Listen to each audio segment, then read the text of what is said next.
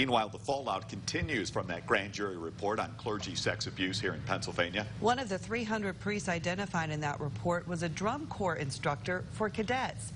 Ja'Kai Ferris has more. Youth Education and the Arts Chairman Doug Rutherford says the organization terminated Don Kramer after his name appeared among the 300 priests accused of sexual misconduct in a report by the Pennsylvania Attorney General. It took the next 2 business days to validate his contract, talk to our lawyers, confirm with everything with the staff, and then we terminated his contract. Rutherford says Kramer passed all of the required background checks and there were no incidents reported. Kramer marched with the cadets in the 1990s and then later became a brass instructor with the Cadets too, a YEA drum corps that tours on the weekend. According to the AG's report, the Department of Homeland Security investigated Kramer after he chatted online with someone charged with possessing child pornography.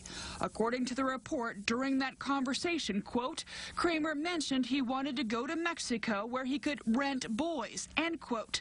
Kramer was not arrested because he didn't have any child pornography. The report also says in 2013, the chancellor of the Diocese of Harrisburg wrote about a forensic examination of an electronic device that Kramer possessed, saying Kramer, quote, was definitely looking for underage boys, teens, end quote.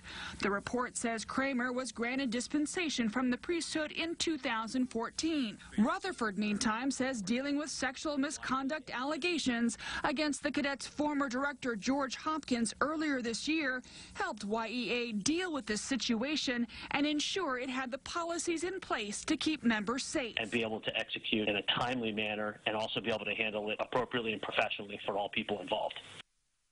That was Ja'Kai Ferris reporting.